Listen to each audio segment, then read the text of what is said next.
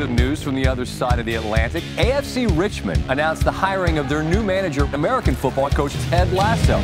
You're an American who's now in charge of a football club despite possessing very little knowledge of the game. Oh! I know that AFC Richmond is going to give you everything they got, win or lose. Or tie. Right, y'all do ties here. Did you see that? He must be from England, yeah? Wales. Is that another country? Yes and no. How many countries are in this country? 4. Like it or not, Richmond are changing the way we do things. And from now on, that way is the Lasso way. Hey, look, this car's got an invisible steering wheel.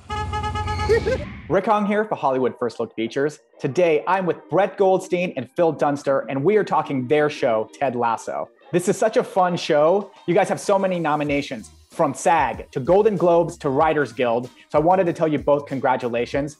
Brett, I wanted to start with you. What did you think of your storyline with Roy this season?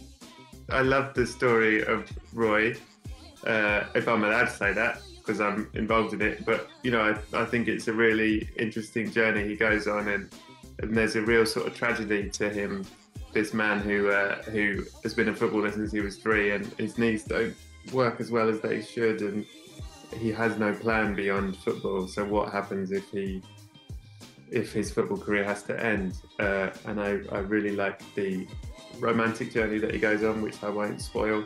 But it's this whole thing of starting with a character who is a complete shut down shell, who very slowly lets in a little bit of light over 10 episodes. Phil, what did you think of your storyline with Jamie this season? I mean, he's not the most likable guy, but he's still a great character. You don't think? No. I loved it also, and to be a part of it and to watch it. I mean, you know, I feel embarrassed to say, but I'm also sort of a massive fan of the show as well. But I think that how it was to play Jamie felt, you know, without getting too sort of indulgent about it, was a real gift as an actor, because he is someone who, you know, on the surface, he is one thing, and he really tells everybody who he is. And I think that, you know, perhaps even more so with people who project that, there's just so much hurt and pain underneath it. And I think being able to, just for myself, and, you know, maybe as the show goes along, you can sort of discover that a little bit with him.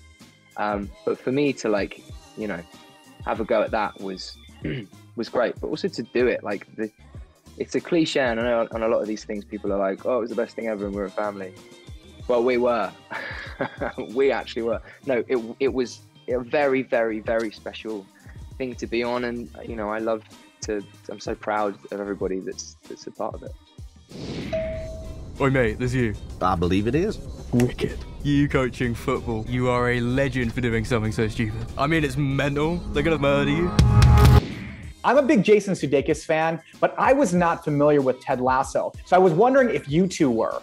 Yeah, because the original Ted Lasso sketches were he was coaching Tottenham Hotspur, which is my team. So, so yeah, I knew he was our manager. I was like, yeah, I know who he is.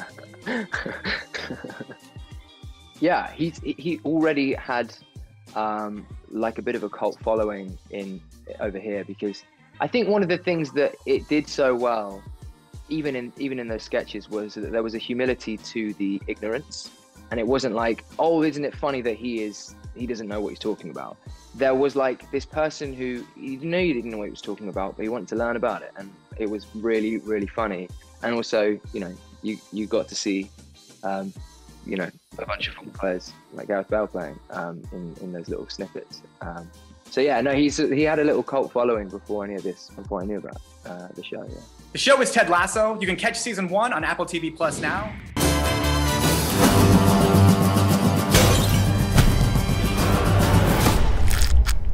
I always figured that tea was just going to taste like hot brown water. And you know what? I was right. Yeah, it's horrible. No, thank you. Welcome to England.